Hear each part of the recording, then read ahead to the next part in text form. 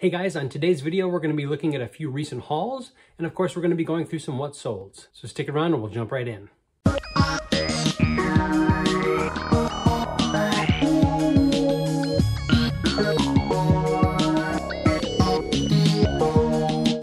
So here's everything that we got today. It was a nice fall day. It was only in the 40s. So yes, even in the 40s in Texas, we do have garage sales, which I am thankful for. So everything here hanging up and everything on the table, paid $55 for everything. So let's jump in and we'll show you what we found. So at the first sale, I got all of these books here, and I've already separated them into similar series so that I could start listing them. I got 30 books here, and these are the kind of early reader flat type books. And the lady wanted $1 a piece, which I would never have paid $1 a piece for all of these. So I asked her if I could do a bundle deal, and she said sure. And I offered her $10 for all the books, which was about, 30 for $1, and she begrudgingly accepted that. So I was appreciative. So I have some Junie B. Jones, some Franklin books. These will get mixed into our other ones that we have on hand, and lotted up, of course. Again, this type of book I would never usually sell as a one-off. This one I would consider it because it's vintage, and of course it is a Care Bears. I believe this one is from 1983. I think I looked it up briefly while I was at the sale. And of course I can never do this one-handed. So let's see here. Yeah, 1983. So, and it's in really good shape. There's no writing in that one. Looks to be some discoloration in the cover, but that's all right. I think the biggest takeaway from this sale is the stack of Arthur books. There were 18 total. I think one is a duplicate, so I at least have a lot of 17 that I can do for sure. So that was a good one. At one of the next sales, I found this pair of boys' Crocs, but they have like a Hot Wheels tie-in, it looks like. I'll have to do some research on that model. They have a little bit of wear on the heels, but in overall condition, they're pretty good. At that same sale, I found a couple of these. I've done fairly okay with military stuff or combat uniform stuff, but this was actually kind of interesting. So it's just it's a pouch. There's a snap, of course, and behind there is a pouch. But when I looked and saw what it was for, I was like, oh, that's kind of cool. So it's a 40mm grenade pouch. So, if anyone has any 40mm grenades that they're wanting to carry around, I can certainly help out with some pouches. Paid $1 each for those. So that was a fairly good buy. I haven't even looked those up. I got to do some more research. So the next sale was less better than I thought, or less, well, whatever. I thought it was going to be good. It might still turn out to be good, but we'll see. So I got this set of 4 canisters. These are nesting canisters, and this one extra wider one, which I don't think was originally part of the set, but obviously it's in the same series. So these, of course, all nest together, and they were all inside one another at the sale. However, when I came home, I realized that this one did not have the lid. So I have 3 canisters with lids and 1 without. But the cool thing is that with Tupperware, there is a little model number, and you can see this is 807-8. And so I actually messaged someone on eBay that is offering this same set, or one of these same canisters, and I've asked them what the model is of the lid, because the lids also contain a number as well. So all this vintage Tupperware, I don't know if the camera can pick it up. It's right underneath there, but I think it's too small. But on the very bottom, that 6 o'clock side here is where that number is. So that lid would correspond to this canister, but I don't know what the model is, so I'd have to look it up. And they're not sequential. So even though this is, 80 something or other, the model for the lids are completely different. So anywho, I might have to buy that lid separately so that I can get a complete set. And then whether or not I add this to the set or not remains to be seen. I might just end up selling this on its own. But this set, for all 5 pieces, was $20, which was more than I wanted to pay. but I saw comps for this 4-piece set with lids that were pretty good, and I figured that would go for maybe 15 by itself. Maybe not, maybe 10, I don't know. I'll have to do some more research. But at that same sale, I found these as well. So this is a Judy blue, kind of a camo denim jacket. And again, Judy blue. This is new with tags. It was from a boutique, but it's definitely new. I paid $10 for it, but I know that Judy blue stuff sells pretty well. At least the jeans do well for us. I saw a comp on eBay for $30, I believe, for this, so we'll give it a try. But behind that, this is actually a pretty cool find, I think, is a J. Crew. Now what's nice about it, it's lamb's wool and cashmere. Looked to be in really good condition, and when I asked, it wasn't marked for price, but when I asked about it, it was only $2. So I couldn't pass that up for $2, especially going into the winter season here. And it was cold enough to, people would have wanted to wear that today. So we'll just hang that up there. At another sale, I picked up this Costa hat. I heard that that's a fairly good brand to look out for. I don't know. I've never picked one up. I haven't done any research on this, but I figured I'd give it a shot. Inside's a little bit yellow, but I might be able to scrub that out with some OxyClean or whatnot. At another sale, I found these books. They have this Better Homes and Gardens cookbook. It's in good shape. And the comps looked decent on this one, so I decided to pick that up. I wasn't sure of the price initially. This was a stack of, I believe it's Saxon. Yeah, Saxon phonics and spelling books. These were all lotted together, and they wanted $1 for it. Don't know if it's a full set or what, but I'm going to definitely wanted to pick that up for $1. This was another similar one. Level B, Fluency Readers. This was sealed, so this is new. It's never been opened. So I thought that was kind of cool as well. And I did look this up briefly at the sale because I wasn't sure that I wanted to buy it. And this had a really crazy comp for like $40-some. Don't know if that was a fluke or what, so I figured I'd pick it up for $1. And then when I asked about this one, he said, yeah, just throw it in for free. So I got this cookbook and these 2 lots of books for $2. So that was a really good deal. And then I believe, yeah, the last thing in this sale is right here. And if you remember from last time, what I had, it's something similar. This is, of course, a vintage backgammon set. And I will open it up because, excuse the finger there. There we go. You can kind of see it. It's in really good condition. No rips, no tears. It's even got the instructions. It's got the dice, or the dice cups. These pieces are actually pretty nice. They kind of have a dotted pattern on it. So 15 of those, 2 of each color die. I'm missing the coupling die or the double die. I don't know. I've never played the game. I've actually never learned how to play backgammon. But it was a really nice set. Couldn't pass it up for $5. So I can more than likely sell it as is.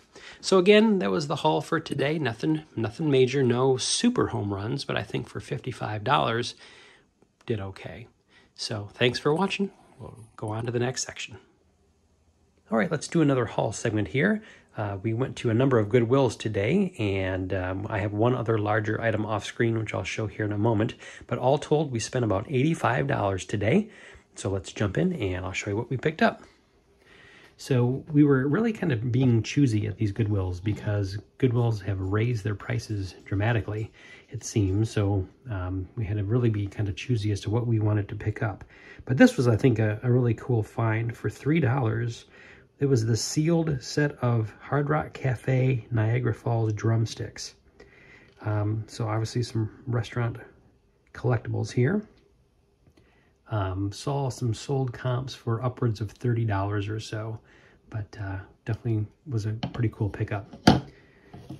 And found this cool Georgia Bulldogs hat, and I believe that's what that is. There's some cool embroidery on the front, and then underneath there's some really cool designs as well. And then there's this cool Save the Bees hat, and it was a Smithsonian hat. So some cool finds. A couple of Stampin' Up! Stamp sets. Paid $3 each for these. A little bit more than what I like to pay, but we used some rewards points to knock down our final total, so it dropped down the individual buy cost a little bit, so that always helps. Our hats were $2.79 each, which again is a little bit more than what I like to buy hats for, but of course it's Goodwill prices, so what are you going to do? Found these new with tags, Army, what are called BDUs, or battle dress uniform tops. It's basically, you know, Army uniform stuff. It's the digital camo, so it's definitely the newer style, but they are new with tags, and of course I paid a little bit more than what I wanted to, $10.99 each for those, but comps seem to be, you know, okay. Once I get those de-tagged and of course photographed and listed, hopefully we'll do well on that. At one of the next stores, we picked up this pair of kids Crocs, kind of colorful there. And this one was one of those Starbucks Boston mugs. You are here. Didn't look this one up, but Starbucks mugs have done okay for us in the past. And this Cafe du Monde mug, we've had a number of these as well that have done okay. Kind of slim pickings at that store. That's all we got there. At another store, we found this cool Ariat. I don't know what kind of material it is. It's cotton, but it's rough. It's not really smooth, but I don't know. I'll have to do some research to see if I can find a style number or whatnot, but definitely Ariat there. You can see the logo. Found another cool coffee mug. It's biology. It has some cell diagrams and some interesting things there. On the other side, let's see here, it shows some photosynthesis, some DNA, so kind of a cool thing. It's biology right there. And of course, Jessica's a sucker for the 3D mugs, so we found these cool Fox mugs. And this is a Threshold, which is a Target brand, so I didn't mind picking these up. I know that we've done okay with the Threshold mugs in the past, but they're cute. Found a cool pair of Olakai shoes. I've never found these before, but I have seen that symbol on some other reseller videos before, so I definitely knew that that was something to look out for. But this is our first pair of those. And this was probably the find of the day at that store, at least. This is a cool Department 56. You can kind of see it there. There's a hole for a light, but it's a ghost, of course, with a jack-o'-lantern. A little bit just past Halloween. $6.59 for that. But I think comps can be in the 20 to 30 range for that. But that's pretty cool. But yeah, it's just after Halloween, so either someone unloaded it as they didn't want it anymore, or someone just didn't buy it in time for Halloween. But that's all right. Like I said, I do have one other larger item that we're going to take a look at here momentarily, but that's all the smaller finds from today's haul. So stick with me 1 second and I'll reset for the next thing. All right, guys, check this out.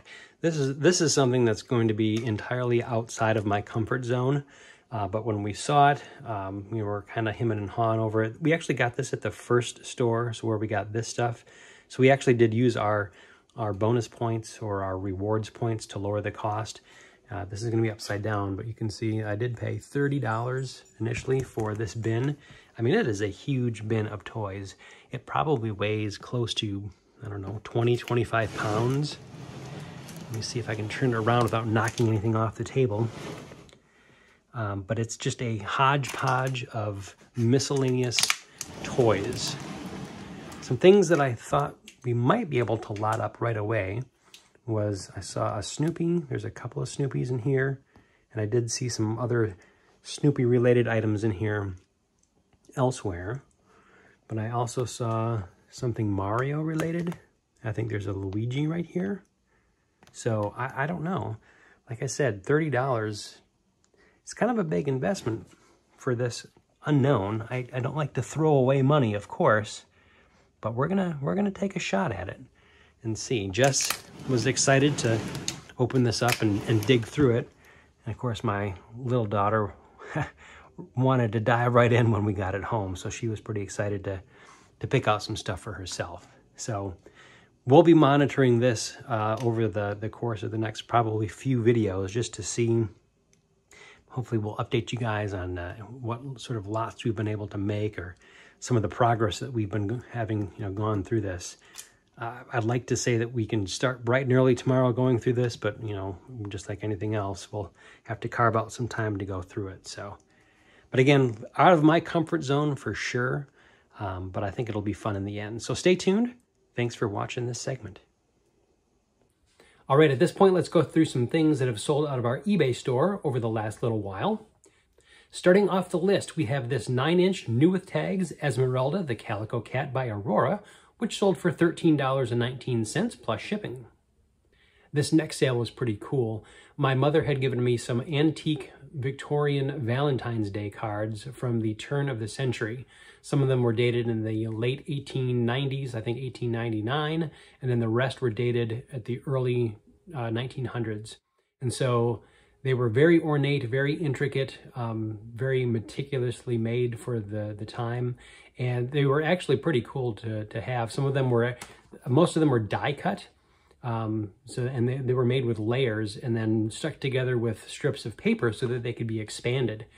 So they were very cool. I didn't know that they even did that sort of thing back at the turn of the century. So very cool to see. So I ended up lotting them all up and selling them as a set of 15. So we sold that set of 15 antique Victorian Valentine Day die-cut 3D tiered greeting cards. This was actually an international sale, which sold for $49.99 plus shipping. Next up was this pair of Guess faux leather full side zip riding boots, which sold for $13.99 plus shipping. After that was this cool vintage Budweiser Budman lapel pin, and he ended up selling for $6.99 plus shipping. Following that was this Prana light yellow long sleeve tunic, which sold for $19.99 plus shipping. And after that was this vintage Three Rivers Jack Daniel's No. 7 button-down shirt, and it sold for $17.99 plus shipping. Then we had someone come in and pick up this vintage 1979 Sesame Street yellow metal lunchbox.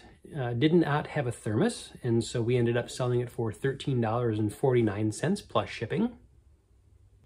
And after that was this pair of Gianni Bini side zip black suede fringe ankle boots, which sold for $22 plus shipping. Then the last one of these finally sold. This was the new in package Minecraft Jungle Dwellers figure pack, and this last one sold for $9.49 plus shipping. Up next was an anime DVD from the Great Anime Sale. This was Eden of the East, the complete series, 11 episodes on 2 discs, and it sold for $35.99 plus shipping. Following that was this 2007 Call Your Mother coffee mug. This mug sold for $7.99 plus shipping. If you saw one of the last videos where I go into detail about a major shipping disaster that I ran into, this was the sale that I was referring to. This was the set of 27 vintage Avon perfume and cologne bottles. Took an offer of $74.99 plus shipping. I'll put a link down below to this video that I was talking about in the description, where I go into all of the great detail that I took to ship these items, and come to find out that I couldn't send them through UPS. I had to go through the post office, which ended up costing me an arm and a leg. So check that video out if you'd like. Next up, we had this Krispy Kreme embroidered logo baseball hat, and it ended up selling for $9.99 plus shipping. The next sale was a cool mug. This was a New York graffiti artwork mug, and it sold for $11.04 plus shipping. And then following that, we had this Stampin' Up! Triple Threat flower. It was a one-piece rubber stamp, and it ended up selling for $7.19 free shipping. Up next was a 15-inch brown Build-A-Bear, complete with shirt, jeans, and Skechers, and he ended up selling for $17.99 plus shipping. Then we had a Scentsy base go out the door. This was a new in box Scentsy 5-inch round brown metal pedestal wax warmer base, and it sold for $8.54 plus shipping. Next up was this lot of 13 Berenstain Bears early reader paperback books, and these sold for $14.24 plus shipping. And following that, we had this new with tags 12-inch Squishmallow named Elva. It was a Halloween tombstone plush, and it sold for $34.99 plus shipping. Next up was this vintage 1991 Toxic Crusaders action figure named Toxie, who had a bandolier as an accessory, and he ended up selling for $24.99 plus shipping. Following that was this Ghirardelli chocolate jumbo coffee mug, which sold for $6 plus shipping. And next up was another Squishmallows. This was a new with tag Kalani, the fall pumpkin with scarf. It was an 18-inch version, and she ended up selling for $71.24 plus shipping. Really great sale there. Next up was this 13-inch glow-in-the-dark bedtime Care Bear, which sold for $12.99 plus shipping. Then we had this Stampin' Up! Large Flower Paper Punch, which sold for $12.99 plus shipping. Then we had this new in-box Hallmark ornament sell. It was from 2016. It was called Newfound Friends from the movie Finding Dory, and this sold for $34.99 plus shipping. This next item was something that I had found in an existing video game lot. Ended up selling it on a best offer, but at least it's out the door. It was the Battlefield Vietnam game manual only for a 2004 PC game, and this ended up selling for $1.60 plus shipping. After that, we had this True Religion women's size XL button-down pink western plaid flannel shirt, which sold for $18.99 plus shipping. And the last eBay item out of this round was the Democracy women's size 16 Absolution black stretch denim jeans, which sold for $22.99 plus shipping. And real quickly, we'll run through some Poshmark sales as well. Kicking off that list is this pair of Levi's 721 women's size 31 high-rise skinny jeans, and they ended up selling for $20. After that was this pair of Timberland women's size 8 black leather clog hiking shoes, and these ended up selling for $30. Following that was this pair of Lucky Brand men's jeans. These were the 221 straight leg variety, and they ended up selling for $20. And the last Poshmark sale of this time period was this personalized Christopher 3D name mug, and it ended up selling for $5. And finally, we'll also run through some items that have sold out of our Mercari store as well. Kicking off that list, we have this Robert Graham striped checker button-up shirt, which sold for $17. After that, this Disney Muppets Animal snapback adjustable baseball hat, which sold for $10. Then we had this various lot of rubber stamps from Stampin' Up! This was a 5-piece set, which ended up selling for $8. And then we took an offer on this Hummel figurine. It was named One More Berry, and the offer was for $8. Then we sold this new with tags Claire's exclusive Squeezamals purple Halloween bat, which ended up selling for $7. And the last item to sell out of the Mercari store and the last item of today are these pair of Hey Dudes women's size 7 Wendy tie-dye navy pink lace-up sneakers, which ended up selling for $25. Well, that's about all that I have for today's video. I know it wasn't anything exciting or flashy, but it was definitely some good bread and butter items that sold out of our store. That it's, you know, those kinds of items that just keep the stores running. Hopefully it won't take me another 3 or 4 weeks to get out another video. I know that I've been backlogged with a number of things here that have taken my attention away from getting videos out. And then of course, these items that have sold out of our eBay store were from, I think it was early to mid-October, so I'm well behind in making videos. So my goal is to start putting out a little bit more content, a little bit more often. The videos may be a little bit shorter, but hopefully once I can catch up on all of my backlog of what sold, and then we can be more regular on the video release schedule.